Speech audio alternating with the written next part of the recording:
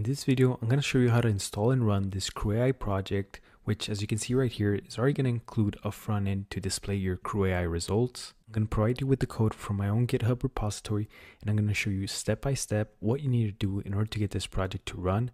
I'm also going to show you how to set up your API keys. And if you've never worked with API keys before, I'm going to show you what parts of what websites you need to go in order to request them and retrieve them. And what's really cool about this project is that it's already set up to work not just with ChatGPT 3 and 4, but also with Grok's LLMs, including Llama 3 and Mixtral. We're not going to be talking too much about the code or too much about the technical aspects of this project, because again, the point of this series is to get you to a place where you can install and run your own CrewAI project so that you can start editing, so that you can start creating your own projects, and really so you can start learning about AI agents by working with them yourself. So let's go ahead and get started. So first thing we're going to do is we're going to go to our GitHub repository and we're going to download the code for this project to our machine. The way you're going to do this is you're going to go to code right here on this green button.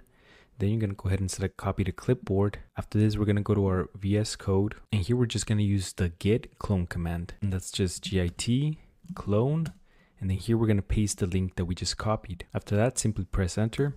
And just like that, we're able to download the code for the project. And now to view the files for this project, just click up here, open, or you can click here on the left, open folder. And then you're going to select the folder called multiple model crew. That's just the folder name for the project that we just downloaded. And you're going to click open on VS Code. So you can see here on the left, these are all the files for the project that we downloaded. Just a heads up, if you're close and need to open your terminal again, just go up here to terminal, new terminal. So now what we're going to do is we're going to download and install all of the dependencies needed to run this project. So when you think of dependencies, simply think of code that we're using from other libraries or from other open sources that we're going to leverage in order to create our project. If you click here on the pyproject.toml file, you're going to see a list of different things that are being referenced. These are the dependencies that are needed in order for the CrewAI project to work properly. So we're going to install these. It's going to be with our poetry command. And the command is simply poetry install --no--root. And when we run that command, what that's going to do is it's going to download all of those dependencies, all of those packages with that specific version that we annotated here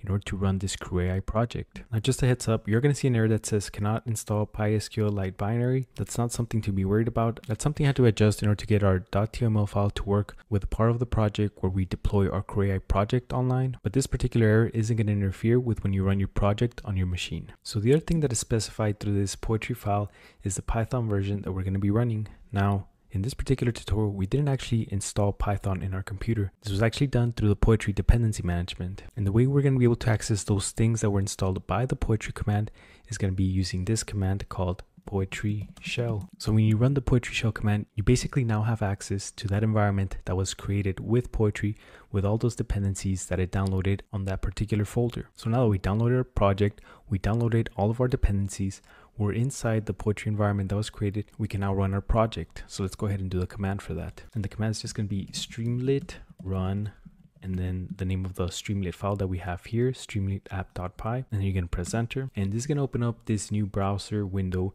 And pretty much here, you can see that your app is going to open up. Now here, I'm already able to use my project the way that it's supposed to be used because I've already set up my API keys. But if you look closely to some of the files in here, particularly the Streamlit app file, you can see that there's references to the API key names, but there's actually no API key values in there. The reason why my project still runs, even though my API keys aren't typed in here, is because I've stored these in my machine in a secrets file. So I'm actually going to delete that so I can walk you through how you're going to set up your API keys on your project. And if you use the same formatting for other projects later on, you pretty much won't have to enter your API keys anymore. As you can see here in our Finder window, inside our username, there's a folder called .streamlit. This folder gets created the first time you run Streamlit. In here, I have this file called secrets.toml. And if we open our secrets.toml file, you can see here that all it has stored is the names of your API keys and of course the API key values.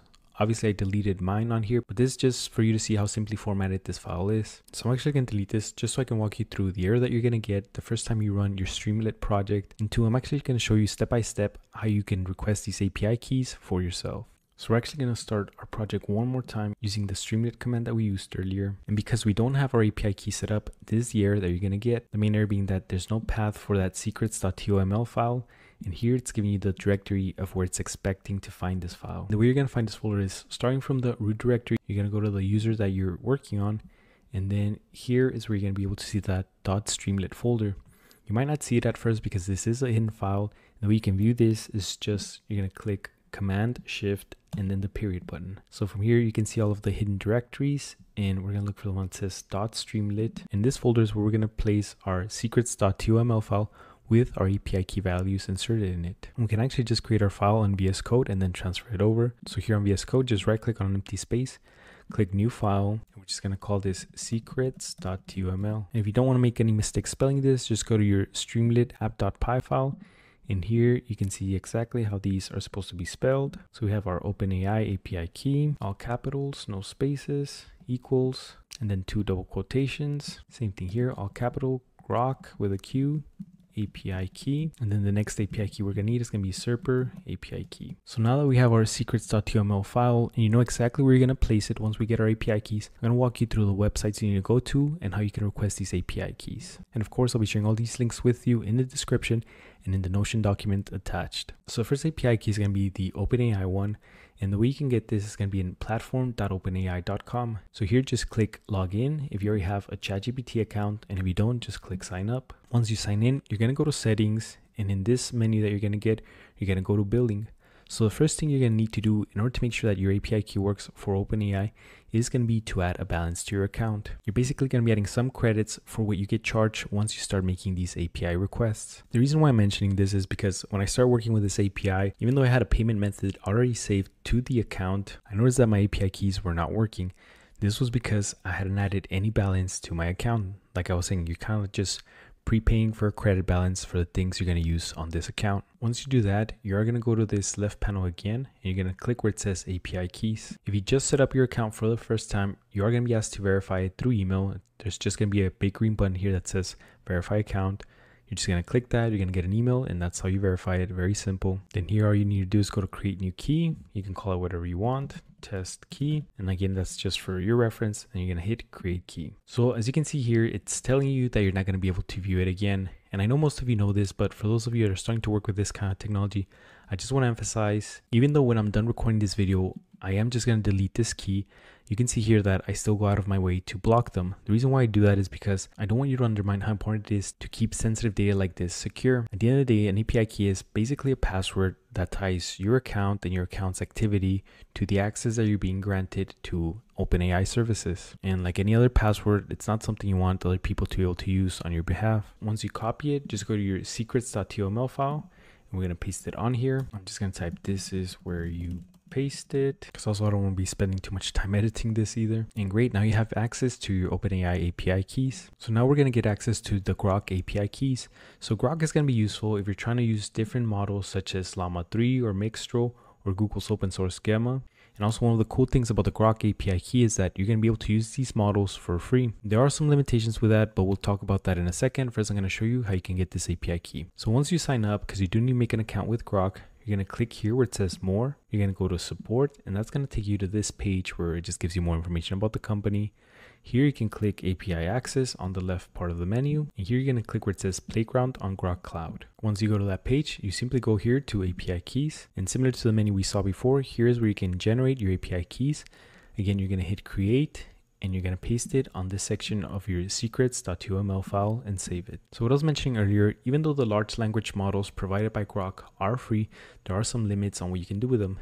You are limited at the requests per minute that you can make, meaning that if you go over these 30 requests within 1 minute, you are going to be timed out until a minute after the last one passes. The other thing that has some limitations is going to be these tokens per minute. So the way you can look at this, if you don't want to get too technical with it, is the more text that is processed within your request, the quicker you're going to be using up these tokens. And just like the number of requests you can make per minute, there's also a limitation in the amount of text that you can process within 1 minute with your requests. Now within the project that you're downloading, I've already included some safety guards to make sure to try and limit the amount of times or how frequently the project will fail if you're using the Grok API keys. Basically, I kept the agent definitions and the task descriptions pretty short, and also I limited the amount of iterations that an agent can use in order to complete its task. But we'll talk a little bit more about that towards the end of the video. And the last API key we're going to request is going to be the Serper API key.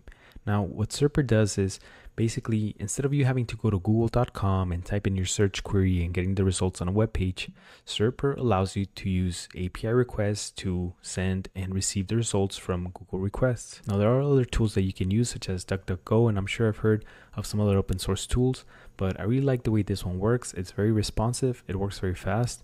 And one of the things I liked about it too is that when you sign up, you get free credits right off the bat, and you don't even have to put any payment information. So I think that makes it pretty easy. So once you sign up, you're going to see this dashboard here, and all you have to do is go to this API key section. And again, this is where you're gonna have your API key, which you can just copy. And now you're gonna paste that in here. And again, once you add it to your secrets.html file, you're gonna go ahead and file save or Command S. And one more thing, make sure that there are no spaces where there shouldn't be for your API key. Make sure you're not adding a space after the quotation or before the last quotation. Make sure you didn't delete any characters by accident, because again, any little difference within the values for your key is going to cause an error. It's going to give you an error that says invalid key. So once you're done editing these values, we're going to go ahead and close our secrets.html file. We're going to right click it here, click reveal in Finder. And remember, we want to move it to the Streamlit folder right here that we opened earlier, which is, again, it's just in users, username and .streamlit. And you're simply just going to drag it on here. So I set up mine with the correct API key values. And now we're going to restart our project. We're simply going to end the one that's currently running, because remember, when we ran earlier, we got this error. So it's technically running right now. It just doesn't have access to anything. The way you can stop this just by clicking Control-C on your keyboard. This stops the project and you're back to your command line interface. So let's run our Streamlit command once more. It's just Streamlit run Streamlit app. We can see the user interface and we're not getting that error that we got previously. And actually, let's run our project just to make sure everything's working on it. So one topic off the top of my head that I know I want to research is, how MMA fighters or how boxing fighters, basically promote their fights, how they make money, that kind of stuff. So for our main topic, let's put boxing matches. And then for specific questions about it is, how do boxers typically promote their fight when they are starting out? What is the most efficient way of doing this? Now, when we look here at the terminal, we can see based on this output that our crew is running. And keep in mind, this crew is already set up to search Google, to scrape the web, to analyze web pages, again, so that we can get the most up-to-date information on these projects. So now we can see here that our crew finished running, and these are the results for our project. And the way I have the output set out for this is basically I want 5 principles, I want the links to 5 articles from the internet, and then at the end, I want 5 book recommendations for the topic I asked for. And just to give you a little context on how my crew is set up is basically I have 3 agents. The first agent is I just call them the expert. So basically they take the input from the original query that I sent, which is where I said boxing and boxing promotion. And their job is to elaborate a little bit further on that request. The reason why I want that is because I don't want to spend too much time prompting on what I want to learn about. I really just want to be able to say one sentence and have, the rest of the crew try and figure out what the important parts, important concepts, important principles about that specific idea or concept are. And this agent in particular does have access to, Google search, web search, and web scraping. The next agent after that basically takes the information from the first agent, and they pretty much try and find a way that would be, the best way or the best curriculum in order to learn those concepts. I know here I called them the analyst, but really it's taking the perspective of an expert and bringing it down to the perspective of an educator, or rather somebody that can structure content in a way that would be presentable to somebody that wants to be educated in those concepts. The last one is just my technical writer, which takes the output from that second agent and they format it again in that way that you saw with the results, which again, it's 5 principles, 5 articles, and 5 books for recommendations. So like I was mentioning earlier, the way that I was able to get for the Grok LLM models to not crash or to not stop whenever you run your crew using their API key is with this field right here. For each agent that you have in your agents.py file, they all have an attribute, or rather a field option that you can fill out called max iter.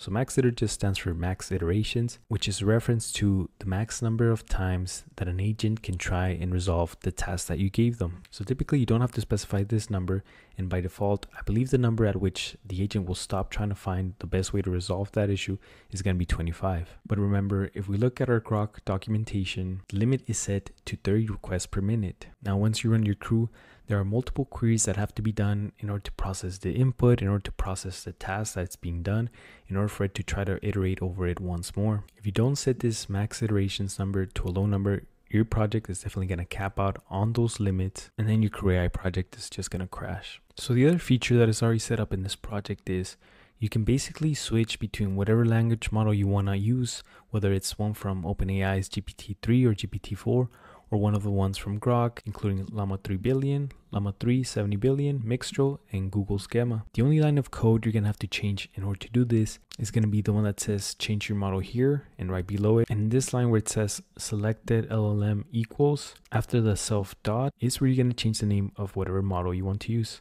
So if you want to use Mixtral, you would just start typing Mixtral and then select the 8x7b, save it, and next time you restart your CrewAI project, all of your agents are going to be using this large language model. Again, because for each agent, it does have this attribute called LLM equals, and within this attribute is where you write out and specify the large language model that you want to use. And just like that, guys, congratulations, you now have a working CrewAI project running on your computer. Whether it took you a few minutes to complete this, a few hours, or even a few days, I really want to emphasize that there's a lot of value in you going out of your way and putting time into implementing this on your own. Learning new technologies, or really just learning new things in general, can be pretty scary, can be pretty intimidating. So like I said, you definitely deserve a pat on the back if you're able to complete this and you got this running. And if you're having any problems, let me know in the comments and I'll be more than happy to reply, or hit me up through Discord or the Facebook group to see what I can do to help you out with that. I'm also available for free one-on-one video call consultations if you have some questions about how you're trying to implement your CrewAI project for your business or for a personal project that you're working on. In the next video, we're going to take this project, which currently is only running on your computer,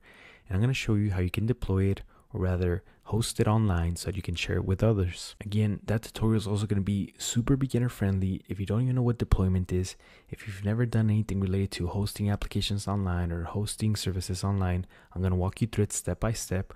We're going to be using a very simple technology through Streamlit Cloud. That way, if your intention is to share this project with other people in your team, or you want to showcase it to others, once you deploy this project online, you'll be able to access it and use it without needing to run it from your computer. Thank you guys so much for watching, and I'll see you in the next one.